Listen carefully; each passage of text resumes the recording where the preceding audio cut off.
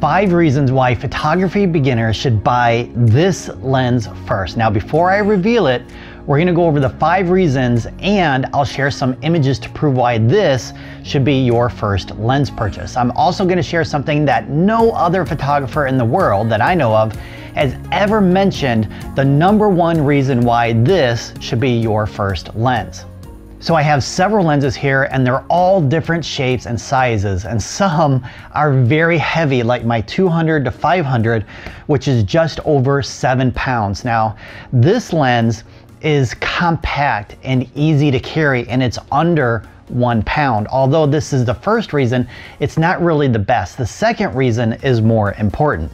So this is known as a prime lens, meaning it has one single focal length, whereas a zoom lens has multiple focal lengths. Now, in general, a prime lens is going to be sharper than a zoom lens, although I do find that my 200 to 500 is sharper than some of my older prime lenses, like this 85mm that I picked up in the early 90s.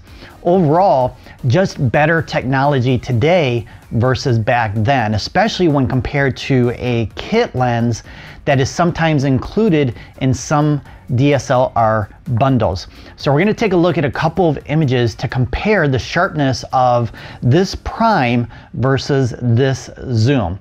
Now, both of these images were shot at the same focal length with an ISO of 100 and an aperture of f8. The image on the left is the prime lens, and it's much sharper than the zoom lens. Now, it might be hard to see on your screen depending on the resolution of this video that you're streaming.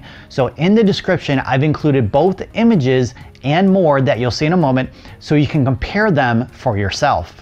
Okay, so the next reason you should get this lens is due to the aperture, which provides you with a couple of benefits over a zoom lens. Now, this particular lens has a maximum aperture of 3.5, and the prime lens has a maximum aperture of 1.4.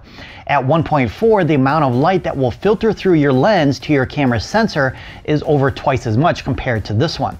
So the benefit of this is the ability to shoot in low light conditions without the need to use a slower shutter speed.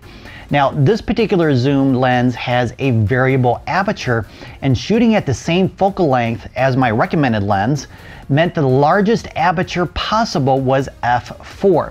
So for this particular image, the first one here was shot with the zoom lens, and I had to use f4 to shoot at the same focal length as the prime, and that required a shutter speed of 1/20th of a second to get the right exposure.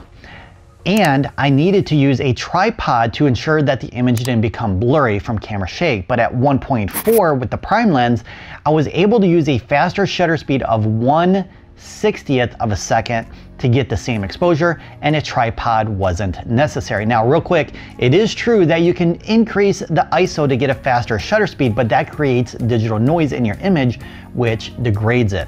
Another benefit to a larger aperture like 1.4 is the ability to create better images versus a smaller one.